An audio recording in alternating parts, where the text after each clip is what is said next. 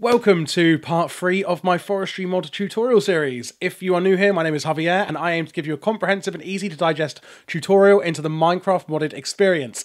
If you guys do have any further questions or there's something I may have missed, you can either join the Discord, where there'll be a link below. We have a whole section dedicated to modded Minecraft, or feel free to leave a comment on YouTube and I will try my best to answer any queries you may have. This is part 3 of the forestry series, and today we're going to be looking at bee and tree breeding. If you have watched part 1 of this series, you'll know that there are 7 types of starting hives and a lot of useful items regarding bees. If you haven't seen that one already, I would suggest watching it first before this one. However, I will touch again on some of the bee-related items here. So, firstly, I'm just going to go through the hives that you can find out in the overworld again. So we have the forest hive, the meadows hive, the modest hive, the tropical hive, the ender hive, the wintry hive, and the marshy hive. And these are all the overworld hives that you can find, and these are going to be your starting bees. Again, for more in-depth analysis on all of these, where you can find them, etc., I would recommend watching my first video in this series. Some basic items. So the scoop, this is what you're going to use to break the hives and collect the bees. If you don't use the scoop and you use your hand, you're going to get nothing, basically, and you're going to get stung, so that's going to waste your time. Then we have the bee smoker. If you use this on a hive before breaking it with the scoop, the bees will be calm and they won't attack you. We have the portable analyzer. We're going to be using that later. This is for analysing your bees, trees, and butterflies. Then we have an analyzer, which is a powered version of this that you can supply with liquid honey, and you can pump in the bees and it will, analyse them en masse. However, it's still advisable to have a portable one because it's easier to actually look at what you're looking at. Then we have the habitat locator. This is a really awesome tool where you can find the nearest appropriate biome for the bee, what you put in it. The grafter, and the proven grafter is when you use these on leaves on a tree, you will always get a sapling when breaking a leaf. So super useful there. Then we have the frames, and I'll get into these when we look at the apiaries, but these actually improve the production of your bees and slightly reduce the genetic decay of ignoble bees. So I just wanted to look at the habitat locator really quickly with you guys. So you can put in a drone here and a honey drop. It will push this out down here, and then you can see which habitats that this bee likes to live in.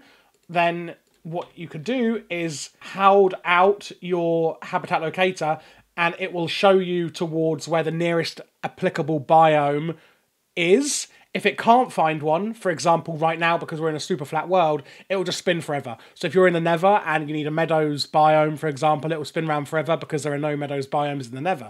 This is the analyzer. So again, you put your drone in here and you can pump these in through piping or whatever, pump in some honey, and then this will output the analysed bees. However, you can't actually fully look at the analysis of the bee here without the portable analyzer. So I wish it did have more functionality. It's actually a bit annoying. But if we look in our portable analyzer, same again, put a honey drop in here and an unanalyzed bee, or in our example, we've already got an analysed one. And if you have already analysed that exact bee, you will not need to put in honey again. You can just put the analysed bee straight in. You can shift on the bee, whether you're in the analyzer or not, and you can see an overview. So we can see it's got a shorter life, it's slowest worker, the temperature and humidity are normal, and it has no tolerance either way of that, and it likes flowers.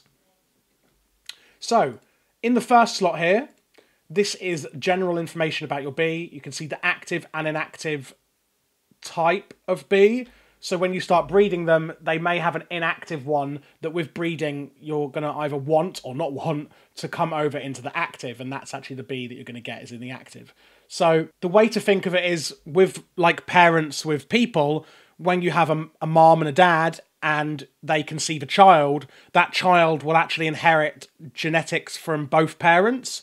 But if your dad has blonde hair and your mum has brunette hair, you may have either coloured hair. You're not going to have both. And it's the same with this. So an inactive trait could be blonde hair, and then it may go to active, and that's the type of bee you'll get. Hopefully that's a good example of how that works. So here you've got the species, and it is forest. The lifespan is shorter, and the lifespan means how long will it live before running out of cycle.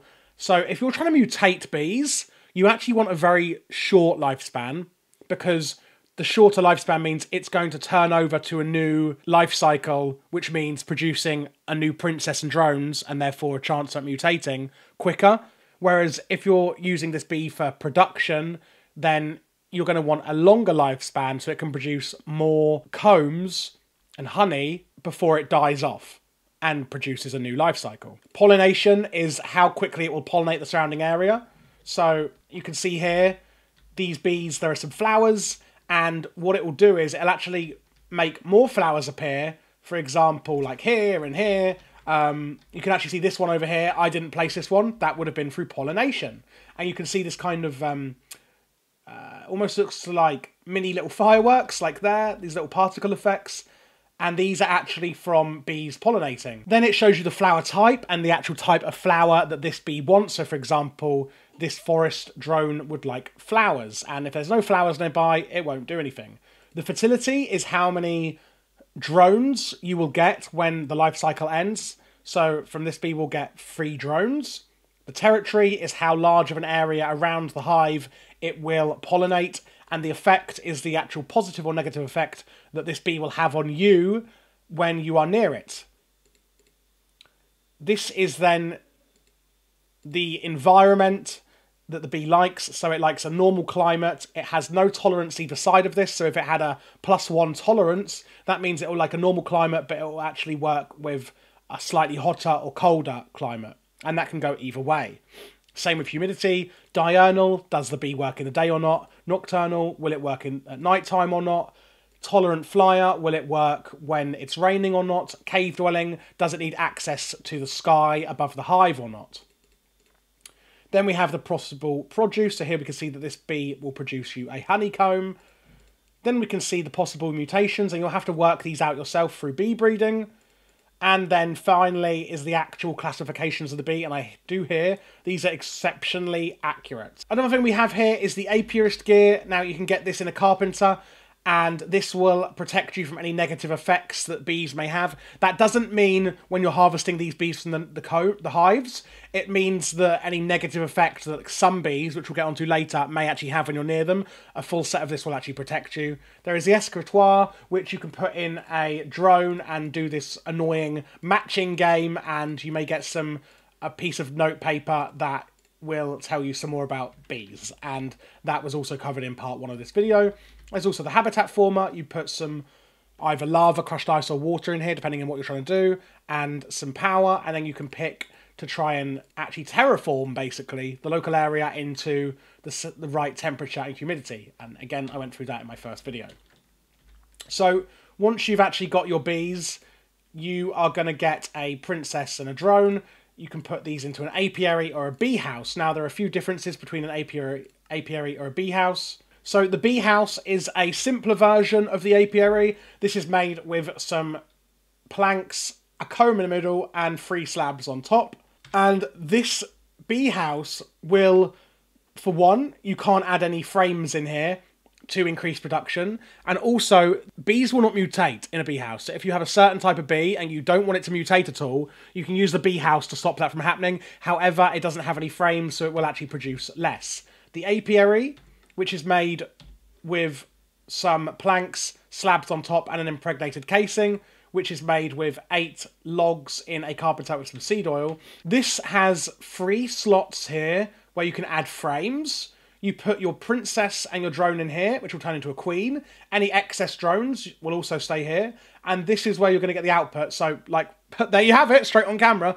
A honeycomb being produced, which is awesome. You can also, if you have the analyzer, actually click this button here and supply a bee, etc. So you've got the queen here, or you can choose the drones that are here, and you can see it's highlighting which it's using.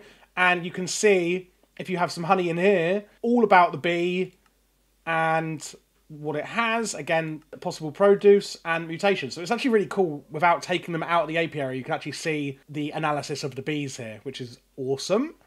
So the apiary also has 3 slots available for frames. Now, what these do is they slow down the genetic decay of ignoble bees. When you're out in the wild breaking those hives, you will either get a pristine princess or a ignoble princess. Now, the ignoble bees will genetically decay very, very, very slowly and eventually die off, whereas pristine will not. They are genetically perfect. So if you can, always try and get the pristine ones, and they're not very rare. I would say it's approximately a 70-30 or 60-40 kind of ratio on getting those ignoble versus pristine. So I always do try and get the pristine ones. Another tip, if you are looking for pristine princesses, I've noticed that in villages, they only seem to have pristine bees. So if there is a forestry house in a villager village, check the chests and the hives.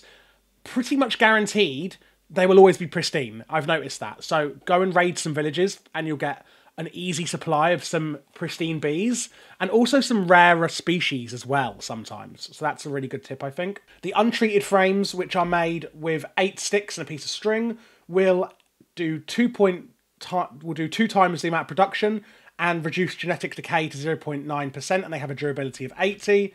You then have the impregnated frame, which is made with 8 impregnated sticks, which is 2 logs and some seed oil in a carpenter. They will double production again, and they have a durability of 240, and genetic decay is brought down to 0.4. You can mix and match these, and they do stack in here as well.